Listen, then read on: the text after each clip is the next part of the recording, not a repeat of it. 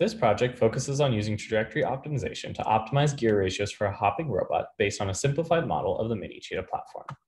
The Mini Cheetah was developed by Ben Katz and the Biomimetic Robotics Lab as a platform for robust controls research. When designing, a gear ratio of 6:1 was selected for the hip and 9.3:1 at the knee. These were chosen for impact robustness. We seek to answer the question if we can optimize which gear ratios each joint should have for a specific task. First, we wanted to describe a motor's performance characteristics for those who aren't familiar. A motor's performance characteristics are shown by its torque speed curve, which tells us what torque the motor can produce at a certain speed. The torque speed curve has three limits. The upper limit on torque is defined by magnetic saturation of the motor's stator. The blue line, or power limit line, is defined purely by electromagnetism. And the purple line is the fastest possible speed the motor can spin with no external load, also called the free speed. A gear ratio affects the torque speed curve by shifting all three lines as shown in the figure. We decided to optimize the peak jump height of the Mini Cheetah.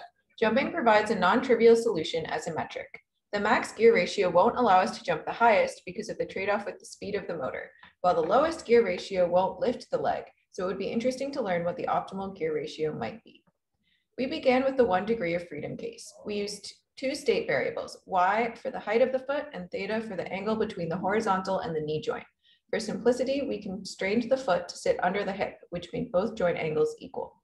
In the 2 degree of freedom case, we added an independent theta at the hip since both joints are now actuated. There are two phases during the jump. First, the stance phase, while the foot is on the ground and actuation can be applied. The second is the flight phase, which is non-actuated. This can be simulated based on projectile motion with the states and actuation from the stance phase as input. Here is our full trajectory optimization. We are maximizing the height, which is calculated from projectile motion.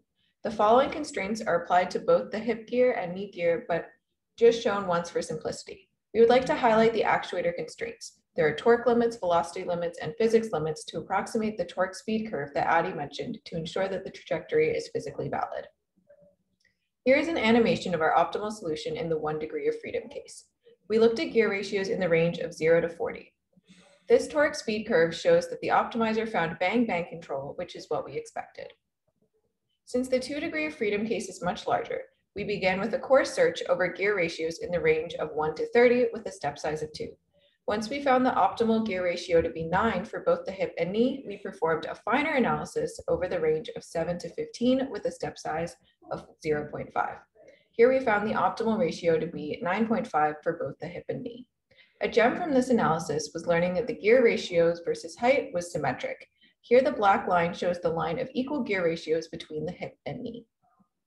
Here is an animation of our optimal 9.5 gear ratio for the hip and knee.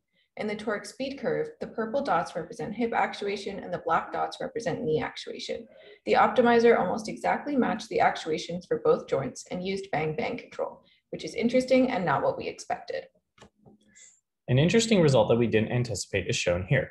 At some point during the trajectory optimization, the optimizer realized the foot was about to leave the ground, and it could get more height by putting the foot back on the ground and pushing off a second time, almost like a double jump.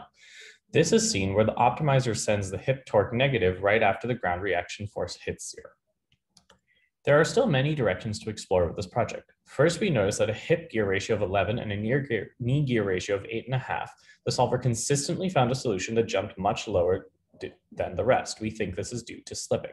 Searching in an area around the solution yielded no possible answers or trends, but it's important to realize the optimizer doesn't consider friction. We think adding friction is a good next step.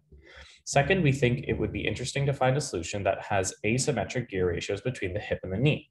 It is possible the gear ratios were equal because of the symmetry of the leg, so changing leg parameters to see their effect on optimal solution would be interesting.